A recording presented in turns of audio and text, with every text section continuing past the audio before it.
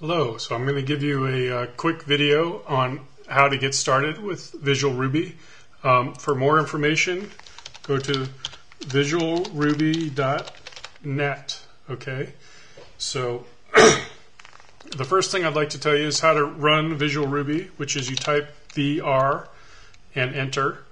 That will run it. You can also type VR and /path to project, and that, obviously path to project is wherever the folder that you want to open. We're just going to run it in the current folder, which is my Visualruby folder right now. That's going to open up Visualruby, and it's actually going to be editing the Visualruby project itself, because Visualruby is written in Visualruby. So here we have this. Let me give you a quick rundown of the buttons. The refresh button will refresh this tree. That comes in handy when you have created a glade file, and right now you see there's vrdocument.glade. I'm going to create a glade file real quick. I'm right-clicking on VR tabs. I'm going to say Edit Glade File, which is going to make this glade file vrtabs.glade. And then I'm just going to save it real quick. And so now in this here with this VR document glade, there should be a vrtabs.glade. So I'm going to click refresh, and there's vrtabs.glade. Glade's a separate program from Visualruby, so when Glade creates a file, you need to click the refresh button just to update this tree so it appears in the tree. It's actually not that important, but whatever. So now I'm just going to delete that because it's just a file we created to show you that. The Open Project button is the next button here. I'm going to click the Open Project button, and it's going to show a list of all the projects that I have on my machine. Now you have the option of selecting any of these project, like for example coin flip here. That will open up the project I did in the first video.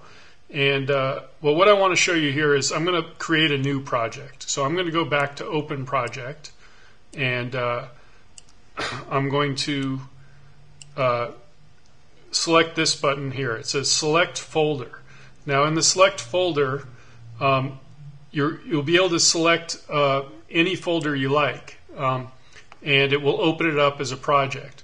But if you open up an empty folder, then it will actually create a brand new project in that folder. So that's what I'd like to show you. I'm going to click Create Folder up here at the top right, and it's going to highlight this text. And I'll just call this example for the sake of argument. Okay.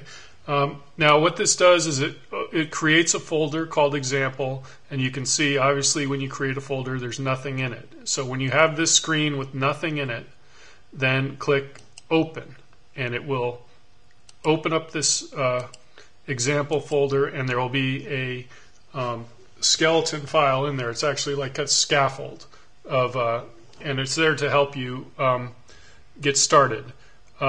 So the next button I'd like to show you is this Run button, and that will actually run this program. So I'm going to click it, and you can see this scaffold program here that's in your folder is just a little Hello World program. Okay. Now when you click the Run button, the way it knows what to run is listed here in Tools and Settings. Okay.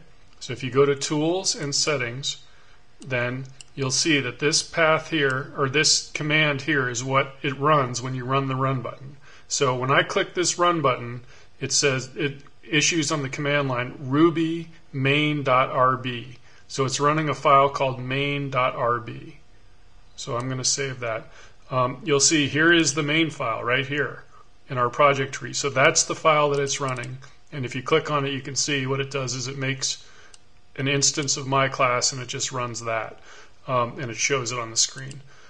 Okay, so so you can change that command to be whatever you want, and sometimes you'll have a few different files in here, and you can alternate between them if you like.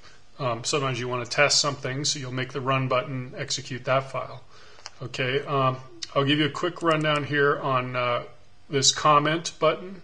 Well, first of all, the save button, that's self-explanatory. It will just save the whatever tab is open, it will save that file. Comment, it's a bulk commenter. You can highlight as many lines as you want. If you press comment, then you'll see it marks them as a comment line. And likewise, uncomment will uncomment the line. You can also indent and undent and unindent in the same way. Here's indent. You see, as you click indent, it's just going to indent whatever's highlighted, and unindent will bring it back. So we want it about like that, and you just make your code look good. Here's save backup. Okay, it's asking us, do we want to save changes? Because we've made I just indented that text, so it thinks this is all changed. So I'll say save changes. Now it says files backed up to home Eric. So that's what happened when I clicked the Save Backup button. Okay, that's all good. It all worked. It saved a file that has the date and the time of this project and has all the contents in it. But I don't like that it saved it to my home folder. So I want to change that. So I'm going to do this. I'm going to go to Tools and Settings again, and then I'm going to change. Here's my backup path. It's home Eric. So I don't want that. I have a specific folder that's sort of out of sight, out of mind for all my backup files, because you don't want them cluttering up your home folder. So I will go to that. Here's my backup folder, and you can see it has. This is what the backup files look like. They look like that. So but right now we're just selecting the folder, which is VR backup, to be our target of our backups. So now this says VR backup. I'm going to click Save. So now when we click Save Backup, it backs them up to that folder. Okay, and that's very useful because when you go to Open Project, okay, you can actually go back and look up these old versions. Okay, so I'm clicking this Show Backup button, and it's showing me all these backups that I've already made. Okay, so I don't want to actually open any of those. So I'm just going to close that out. Now, here's another thing, is the Find button. You guys know about this already. We're going to scan for the text Show Window, and then here it's going to come up with this, and this is like a link here, and when you click on it, it's going to find Show Window for you. Okay, usually there's more entries there, and you can click. One of the really nice things about this program is it checks for errors, or it doesn't check for errors, but it will help you tremendously find your errors, okay, and very quickly find your errors. Like what I'm doing here is I'm making an error on purpose in my code. This is a valid line, hello world. Okay, I'm going to take out the equal sign. Now this line is no good. Okay, it's going to cause an error. I'm also going to put in a string of garbage into my file right there, okay? That's also not valid Ruby syntax. Okay, so now when I click the Run button, we're going to expect an error. Okay, so let me close these files, and we're going to save changes just to show what's going on. So now we have everything closed. We're going to click the Run button. Okay, it doesn't run the program because it found a problem. Okay, down here in this window, you'll see in the output of the program that it has this. Found a problem on line 10, and it jumped to here.